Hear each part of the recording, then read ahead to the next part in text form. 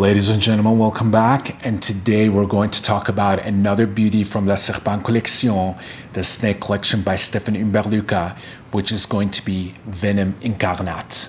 Now, as you all know, I was the first one on the whole entire YouTube to do a first impression of the whole entire snake collection before it even hit the market. And I kind of wanted to do that because I wanted to make sure that once it hits the market, if you guys plan to blind buy any of the fragrances from the snake collection, you guys kind of knew what you're getting your nose into. And thank you so much for all the beautiful emails and the DMs on my Instagram. I'm so glad that my information was helpful for you guys to decide which ones to buy. And yes, I'm aware of the fact that God of Fire became a hit fragrance as I predicted, and actually it got sold out. So, but don't worry about it because it's going to be back in the stores, I believe, by September. But today we're going to talk about Venom Incarnat. Now, as I predicted, I knew that a lot of people are going to review this fragrance, but they didn't cover a lot of backstories, a lot of interesting facts about this fragrance, which we're going to cover for you guys today.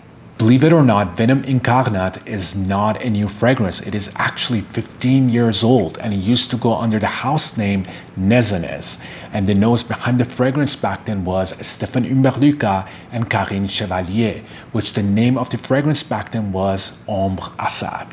So last year, these two artists decided to rework on this unicorn gem for metamorphosing a raw beauty into a unique and luxury wild and well-balanced smoky gourmand strawberry iconic fragrance. So Ombre Assad used to be more on the gourmand strawberry side, which made it more feminine, but after this genius rework, it became more unisex and deeper than it used to be, a work of art. Alright, so the name Venom Incarnat represents the red color of strawberry as a love potion that is injected into the flesh and the dreams of the soul. It is a delicious poison of a passionate bite. As you all know, Stephan Hubert Lucas and his love for painting, music, and poetry has influenced greatly in creating his work of art. And Venom Incarnat is nothing less but inspiration of all these artistic sources. All right, so let's spray some of this and see what we get.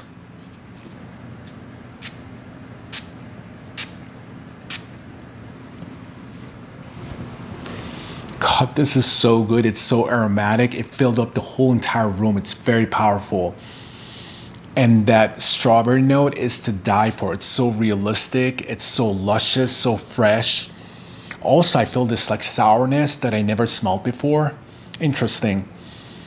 Very beautiful. And I have to say, this one is a lot richer and deeper than Ombre Assad, and it's way more unisex. I think Ombre Assad was definitely more on the feminine side. But there's something about this, the gourmand, the sweetness, and there's other stuff which we'll get to that makes it way more unisex. Very beautiful.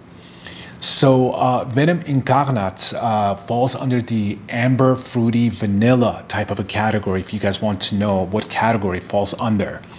And for me, it opens with this realistic, juicy, luscious, mouth-watering strawberry. It opens up fruity sweet, but it has this spicy, herbaceous green vibe to it, which must be coming from wild strawberries, which they have this rich, foresty, yet sweet, fruity odor profile. But you also get this delicious, sweet, gourmand, candy, deep, sensual, rich, creamy, buttery, lactonic odor profile as well, which comes from caramel.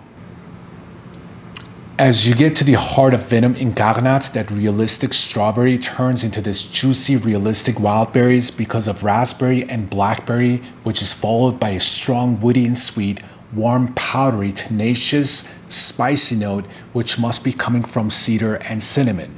So that strawberry note turns into a mix of these exotic berries. All right, so remember how I mentioned that Venom Incarnat has something that makes it more deeper, richer than Ombre Assad, where Ombre Assad is more feminine, but there's something that makes this also more masculine, even though it has a strawberry note to it.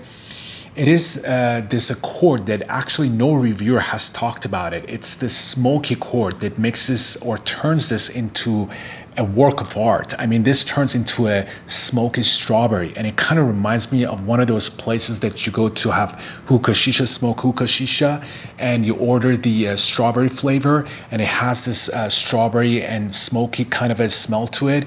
This definitely kind of reminds me on that, but even better. It just smells delicious, but yet it has that smokiness to it that completely turns this into a unisex fragrance. So as the fragrance opens up completely, this sweet gourmand herbaceous spicy fruity strawberry or wild berries caramel chord gets counterpointed and balanced out with this beautiful smokiness that comes from the base. Also, Venom Incarnat is a sweet fragrance thanks to big dose of tonka bean and black vanilla in the base. Now, this addictive and stimulating gourmand beauty has an aphrodisiac smell to it, which comes from high-quality Russian leather, patchouli, tonka bean, and little incense for the smokiness. Yes, you heard me right. There is some incense in here, which it hasn't been mentioned anywhere in the notes.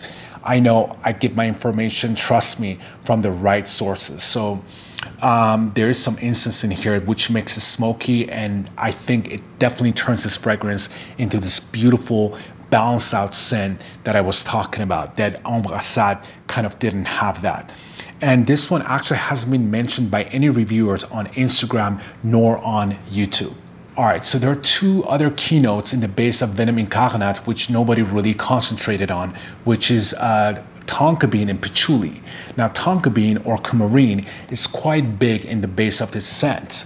From an olfactory standpoint, tonka bean is very rich, suave, and multifaceted.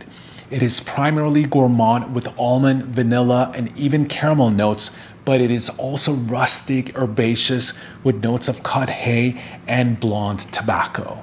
Now, patchouli in this scent definitely adds to the earthy, woody, musky, and mostly spicy and slightly sweet aroma.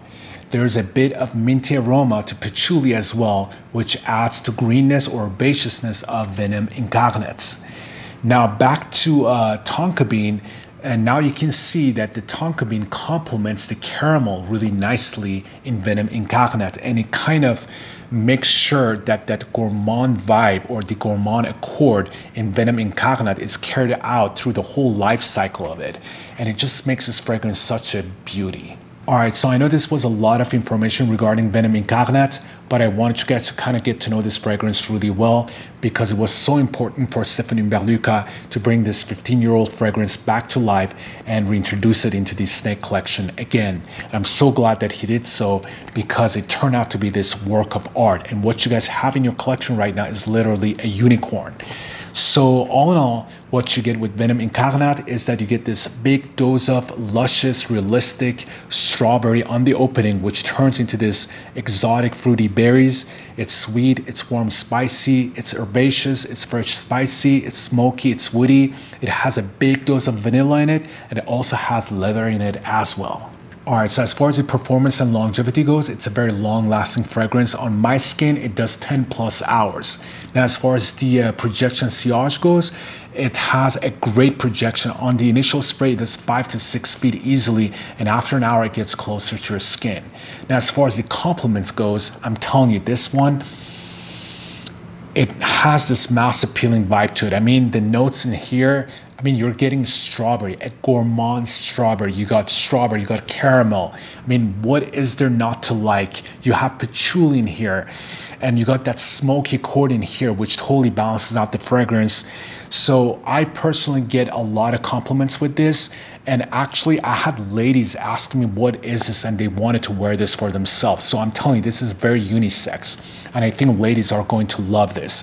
And now you might think that I'm overhyping this again, but trust me, just like God of Fire, once you get your nose on this, you're going to be like, God, he's really right.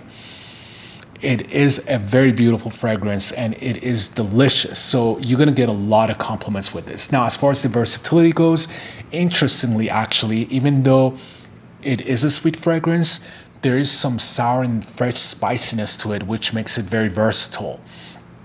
And the dry down, I have to say that smokiness does fade away after a while. Like after like 3 hours or 4 hours, that smokiness goes away and it turns into this beautiful gourmand strawberry and caramel type of a fragrance, which is very beautiful.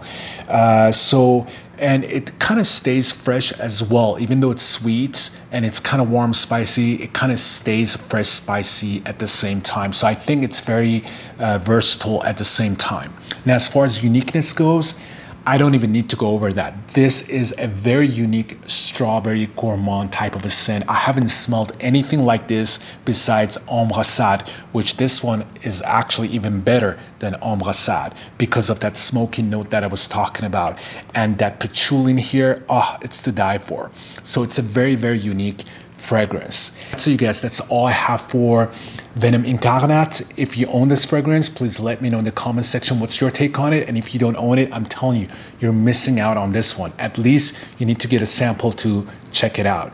And that's it, you guys. That's all I have. Thank you so much. And hopefully I'll see you guys soon with another video. Bye.